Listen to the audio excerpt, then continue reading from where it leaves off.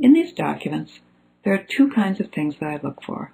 One is the document as a whole and the sense of the person that comes through. What was this person like?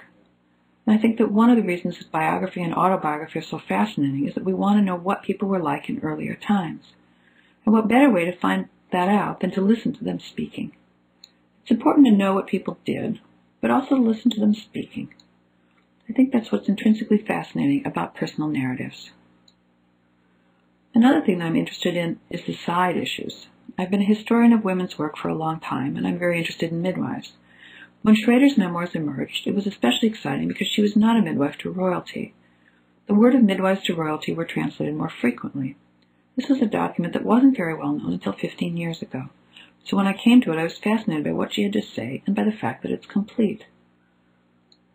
The memoirs are only the most elaborate cases, but her own personal daybook, also available, had everything.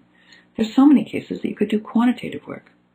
3,000 for people who work in the pre-modern period. To have 3,000 of anything that you can count is remarkable. You could ask how many were breech presentations, how many were twins, how many were abnormal presentations of one kind or another. Schrader tells us who the father and mother are, so we can ask how many involved illegitimate births. Would a person who wasn't married have called a midwife? And what does the midwife have to say about this? What are the factual details about the cases? We find similar things in Glickel's memoir. It provides insight into her as a person, and she's a fascinating person. But it also provides a lot of detail about everyday business procedures of people who are not major merchants. She deals in gold, she deals in pearls, she deals in other high-cost goods such as fur. You can get a sense from this. How does she travel? Where does she travel? Where does she stay? Does she stay in a stagecoach? Does she stay in inns? What was available for a Jewish woman traveling? She's a woman in a world that's largely made up of men. She's a middleman or middlewoman between major importers and retailers. And she has very good business sense.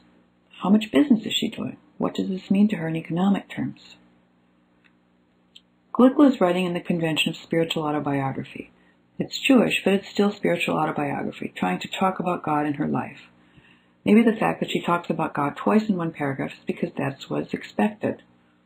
And you have to ask, when you approach a personal narrative, what conventions of this kind of writing would the person know? And I think even people who are not highly learned know these conventions. Delving into the document for the first time, you see certain kinds of things. Many times, personal narratives are repetitive because they're written for a certain purpose and because our lives are repetitive.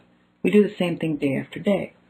And if you're writing a personal narrative or a diary or memoir, you do the same thing day after day, so you can get bogged down in the details. If people are writing for a specific purpose, like a spiritual justification of their life, they will return to statements over and over because it fits their intent. I usually ask students to first read a narrative when they know nothing about the period. Then I ask what they see. Then when they know something about it, the period or culture, they look at it again and I ask, what do you see that you didn't see the first time?